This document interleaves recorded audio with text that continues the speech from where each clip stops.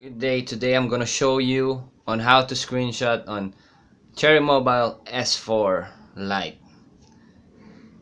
Here's the S4 Lite. At first you're going to look on what you're going to screenshot. You'll choose this one. You're going to hold the power button and press and hold the volume down button. So we are going to screenshot this one. I'm gonna hold and press this one. You can see, yeah, it says here saving a screenshot. Once saved, tap to view the screenshot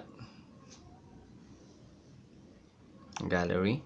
Always tap always, and you will see the screenshot that you have shot. And there you have it. Thank you.